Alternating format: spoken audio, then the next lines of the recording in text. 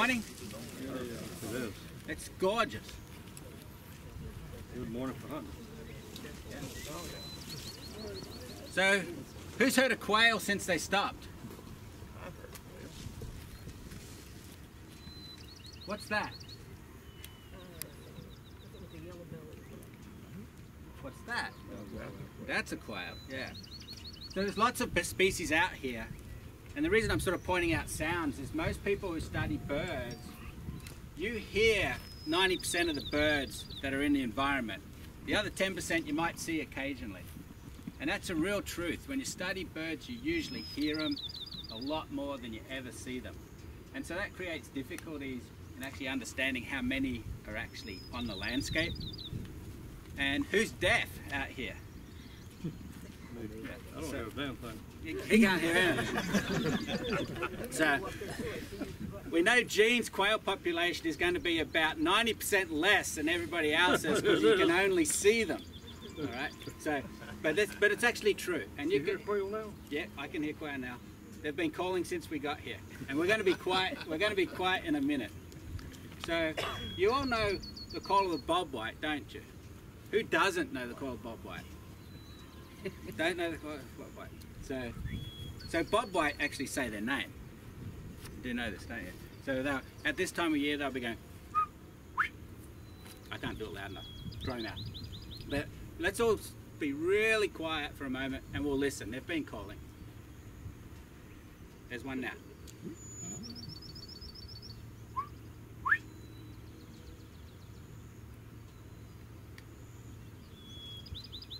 And those who have been around quail for a while, who's calling right now?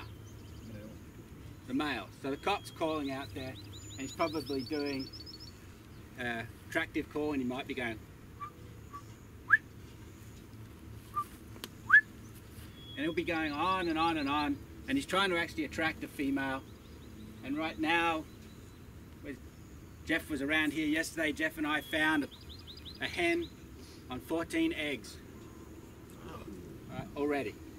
Something that's interesting in Florida that we can talk a bit about later is that I don't know if we've got the full idea of breeding phenology here down pat, but that was pretty early. But they probably start laying eggs as early as late March, and if they're really early in these really good years, you might actually have really good populations coming this year. We'll talk about that a bit more later though. So we're concentrating on bobwhite calls here. So we talked about a cock call. All right. Do they make any other calls? Does anybody know? Yeah. That's not very good. But it's good. I knew what you were talking about. So there's some contact calls going on, and so you'll hear these small in the undergrowth, and you can hear quail, and it's much quieter, and you probably won't be able to hear them more than about 20 feet away when they're like that. The young mate calls, just the other, if you go up to a nest, you're going to get the hen almost clucking at you, or churring, so they do other calls, and there's a classic covey call too.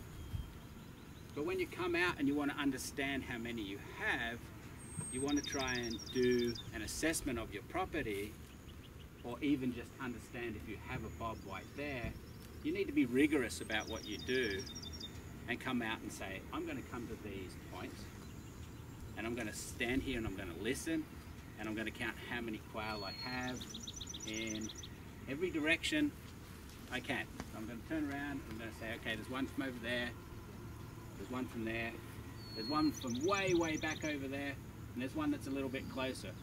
That takes a little bit of time to get used to. It's not the easiest thing to do, and the more you do it, the better you'll get at identifying individual birds. How far do you think you can hear a quail from? So if he's calling out there, how many feet away do you think that quail can be heard? Those biologists back there should know the answer to this question.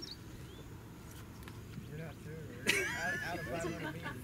What was that? You hear further than 500 meters. That's a long way, isn't it? Yeah. So if you get really good and you don't have hearing aids, or you wind your hearing aids up a lot, you can actually hear quail almost 500 meters away. It's a long way. Now transfer that into feet, 1,500 feet. All right. So a fair way. Now, you don't just want to come to one spot on a property like this and say, okay, this is my quail count, because quail are not going to be the same everywhere across the property. They're going to be in different densities depending on the type of habitat there, the availability of food, what they're up to at that time. So you should distribute points across your property as much as possible, but you don't want them any closer than what we just stated, 500 meters or 1,500 feet. So you want to try and keep, realistically, you should keep your points at least a mile between them. All right. And that way, you can get them a bit closer, but that way you're never counting the same bird. And once you've counted all of these places potentially on your spot, on your property, you say, I've got quail, I can hear them doing bob white this time of year if you're doing a spring cock call, or if you're doing a covey call in the fall, you can say, I've got this many coveys. You've got an average estimate or abundance of individuals per area of the circle you can hear in. And that's the interesting part that was Pope said back there, is that's really hard to estimate exactly how far you can hear every day. But you can just say, okay, I'm doing the same thing every year, and this is an abundance index. And if that goes up and down between years, and you've done the same thing every year, you get an idea of what your quail population is doing. And that's what it's about. It's about getting out there and actually listening, counting, understanding at least an index. It's not reality, it's an index of how many birds are potentially out there. You can adjust it per area you listened on to the size of what you think is available habitat. And I can't remember, what did we adjust it to here, Ken? I can't remember. 53 coveys? That's what we counted. So I think we counted about 53 coveys, and we cover a fairly big area, cover quite a lot of the available habitat here. And I think in the long run we estimated it in the low 70, there's 70 or so coveys on this, potentially on this property just last year. Bethany. So you don't just need to listen and always say, okay, that's a bob white. If they're not calling very well, and actually they're not calling well today, we'll say why in a bit later, you can try and get them to respond to playback calls. And so another piece of equipment I would use when we come out to do a point survey count is a speaker.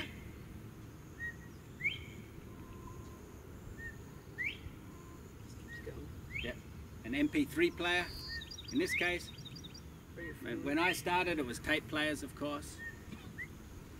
Then it became CDs. When Robert started it was track 5. But when Ken started it was vinyl. You should have seen him out here with his record player. It's called an 8-track. 8-track. But no, so we've got, so some of this is getting to, some of it's using a little bit of technology too, and that sometimes that can be a little hard to work in. But using a speaker out here, you will increase the probability of actually hearing quail, and bob white will actually respond to that. Who's done a point count on their property, or who've gone out there and actually really tried to do it? It's not very many of us, and not a lot of people do it. If you do a spring cock call like this, you're counting really the breeding population, right? And so that's the potential number of pairs that are going to have young on your property. And we know from good research that FWC has been doing, or Tall Timbers, or other counties, other states, that generally quail are really poor reproducers. Okay. One. Did anybody hear it? Yeah. But we can actually assess from that number of breeding pair what the likelihood is of success for the population. How do you know, you hear one bird, how do you count your coveys? I mean, that's just one bird looking for a mate. Yeah. How do you know where the coveys are? You run them up? Or? Yeah, so it's a really good question. We haven't got to it yet. Oh, I'm sorry. No, it's good, really good question to ask. So counting a cock call, we're assuming that and when we're saying breeding pair, we're assuming every cock can find a female. All right, so the population is like 50% male, 50% female, and they've sort each other out. Right? When you're counting coveys, it's a different matter. So, you know, you've thought about the shuffle, and in overwinter, quail are going to become into mixed groups that are not necessarily all related. They're not family groups. They come together and they create a covey. Now, when we count coveys in the fall, you don't know the size of that covey. There could be one bird doing a covey call, could be 10, and just a few in that covey calling. All right. The secondary thing you really need to do in the fall, if you want to understand your population, is count a few coveys somehow. Right? So you need to count the number of birds in a covey, at least a sample of them, and that can be really hard. What's a good time to do that? Anybody? Hunting season. Yeah. So if you're out there and you're actually into hunting and you're pushing those quail up, write down how many you saw. There's always going to be a few you miss, but get an average concept of what the size of your covey is at that time of year, times it by the number of coveys you originally counted, and you've got an index. I'm not saying it's reality, I'm not saying it's the true size of the population, but if you do it the same way across all years, you get an index. I'm not going to get into the science of counting. There's all sorts of little tweaks you can do to make those assessments better. But the number one piece of data you really need is to get out there and count the initial number of coveys. And realistically, the second thing is the average size of a covey. And you can do that two ways. You go out hunting because you're already out there doing it. You could actually flush a covey. So if you've got a dog, great. If you've got good legs, even better. You can actually walk out there and try and flush that covey. Excuse me. And that's managing wildlife. You've got to get an index of how many are there to start with if that's really what you're interested in. Sound good? I got one question. Sure. Tall Timbers came out, and there's one section, I'll call it section 5. They said there's no birds, but we see them. And there's 3 or 4 coveys in that section, but they didn't hear one whistle, so they put down on their count 0. Sure. So how do you work that? Good point. You're right. He asks great questions. All right.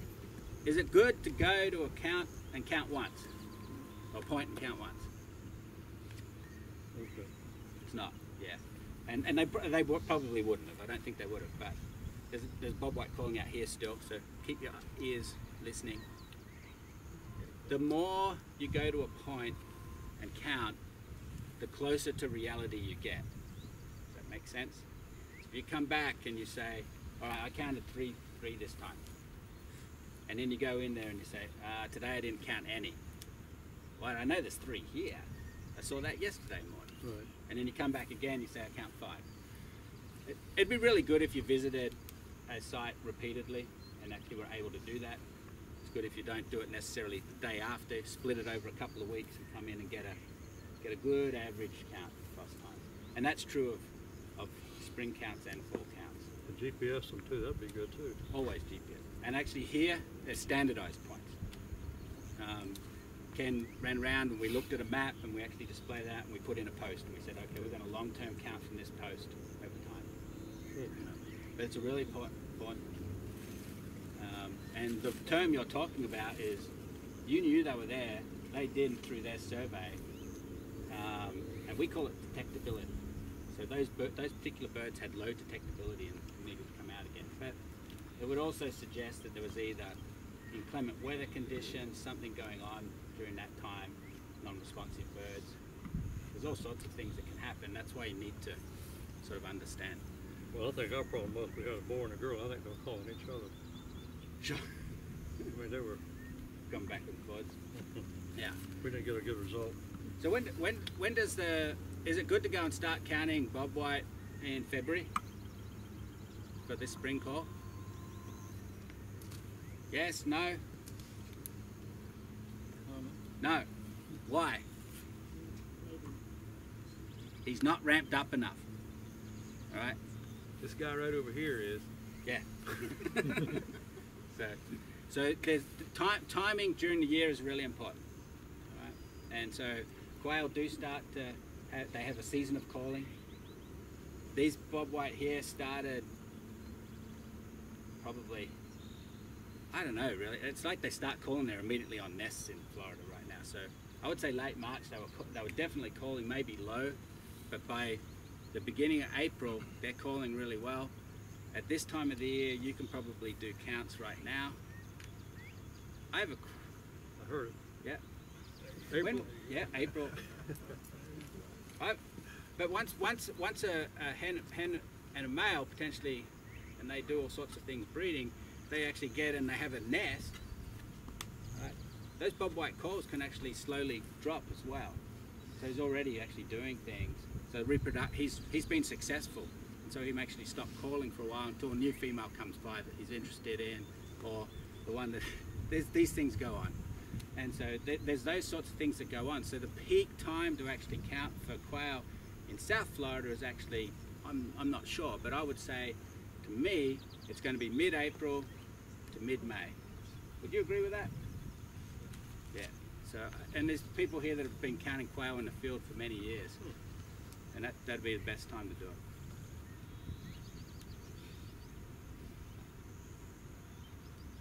How many are here?